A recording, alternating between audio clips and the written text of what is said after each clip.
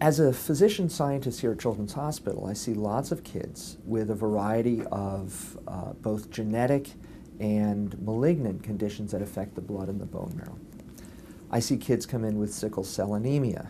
It's a very, very painful illness that's caused by a single abnormal base, a single point mutation out of the 3 billion pieces of genetic code in their cells.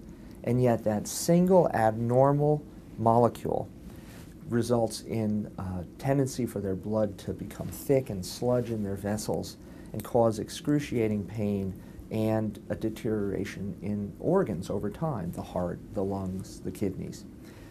That's a very devastating disease, and yet we can now study that in a petri dish. We can take sickle cells from a patient, put them into a petri dish, reprogram them, repair the sickle cell defect, and in a mouse model, we've actually been able to show that you can effect essentially a cure in that disease. But then there's dozens of others. There are various kinds of anemias and bone marrow failure, things called Fanconi's anemia, dyskeratosis congenita.